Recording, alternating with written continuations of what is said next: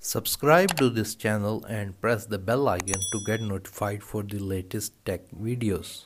Hey, what's up YouTube, this is Wasay here, and in this video I am going to show you how you can open and edit PowerPoint slides on your iPhone. First of all, you are going to open the App Store and you are going to search for the Keynote app. This app is officially provided by Apple, so you need to download and install this free application. Once done, go back. Now you need to locate where the PowerPoint slides are present on your iPhone. Mostly they are present within the Files application, so you are going to open it and click on Browse. If you see something like that, you can simply expand these different menus, and now you need to find where the PPT slides are present on your iPhone storage. In my case, they are on my iPhone and within the Files folder. So here I have my test presentation, which is a .pptx file. If you do not see the file name extensions, just click on the three dots present on the top right, click on View options, scroll down and make sure to enable this option, Show all file name extensions, and now you will view the file names with their extensions.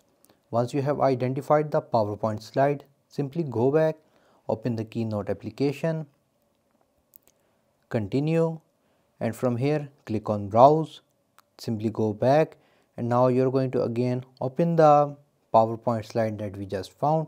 So I'm going to select it, and it will take a little moment depending on how much data you have in your PowerPoint slides. So here it is giving you a preview, and you can also click on the play button to play the PowerPoint slides. However, if you want to edit any slide, click on this edit button, and now you can select the contents in any slide. So first of all, I can zoom in, I can add or erase any content. I also have these formatting things as well, but this is how you can edit the PPT slides. After that, click on done. Now if you want to save them, you're going to click on these three dots, click on export, and from here we're going to select PowerPoint. And from here you have these different social media applications where you can share the PowerPoint slides. If you want to save it with your changes, click on Save to Files, select the folder within the Files application and click on Save. Keep both, and now your PowerPoint slides will be saved in the Files application.